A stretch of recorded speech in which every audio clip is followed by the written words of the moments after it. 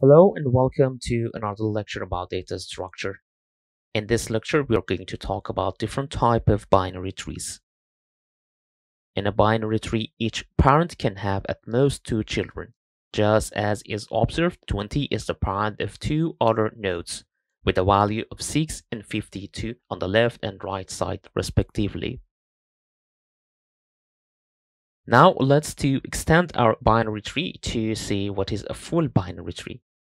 A full binary tree is a binary tree in which all parent nodes or internal nodes have either two children or no children.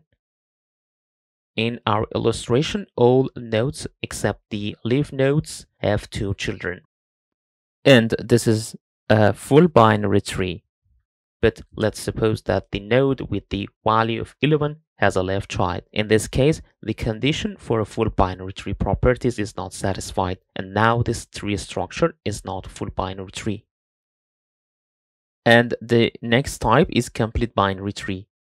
A complete binary tree is a tree that is left justified, and all levels are completely filled except possibly the last level.